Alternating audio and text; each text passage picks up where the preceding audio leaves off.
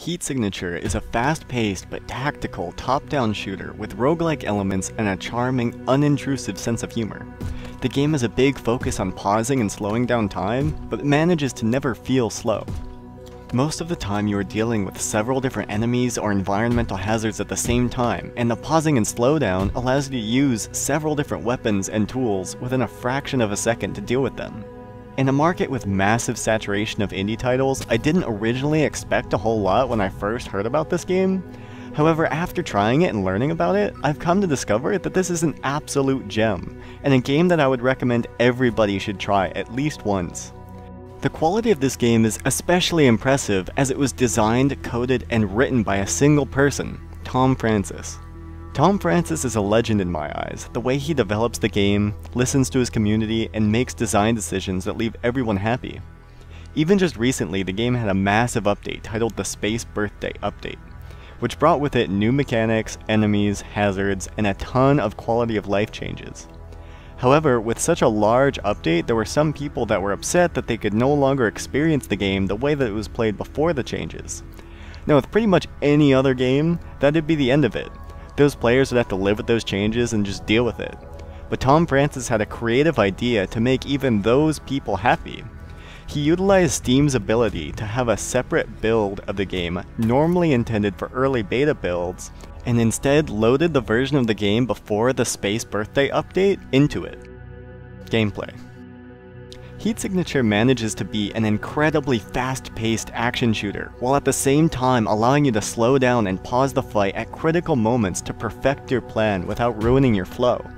On every mission, you'll have a dozen different ways you can approach every fight. Depending on your preferences, you can go in guns a-blazing, or sneak around and melee kill enemies, or just teleport through an entire ship without ever even being spotted. Even with such simple objectives as stealing an object from a ship, you'll find a lot of depth in the strategies you build to get there. For me, this game always left me feeling satisfied and never overly frustrated. If I was dying, it was because I could have played it smarter. User interface and controls. The user interface is clean, simple, and intuitive. There's no main menu, you just come straight into the game and choose a character. It's simple to navigate to the vendors and quickly gear out however you like. Once you've familiarized yourself with each mission type, you can quickly glance at them to figure out what equipment you'll need to complete them. The pause menu does everything it should and more. You can quickly find patch notes here, view your total playtime, and adjust your game options. There are also a few options for adjusting the difficulty, including completely disabling the permadeath mechanic on characters if you don't enjoy the roguelike aspect of the game.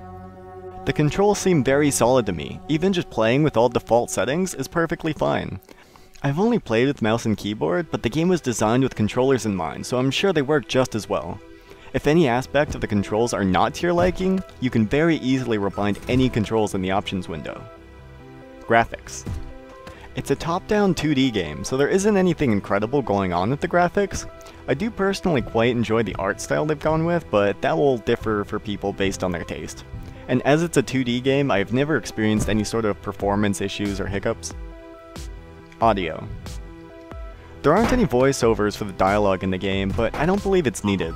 The story isn't vital enough to the enjoyment of the game that you'll need to listen to everything each character has to say.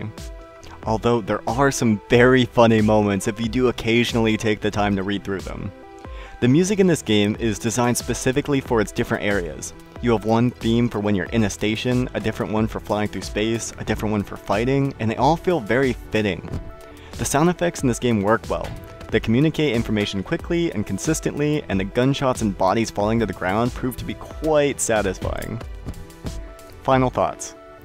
Heat Signature is a simple idea, polished and perfected into an instant classic. If you're a fan of any sort of action game, I would highly recommend giving this game a chance. Even as a new player, you'll experience some amazing moments and feel brilliant as you manage to figure out your first difficult missions. It may not be something that will net you hundreds of hours of play, but it's a game that you'll remember and that will keep you coming back for more.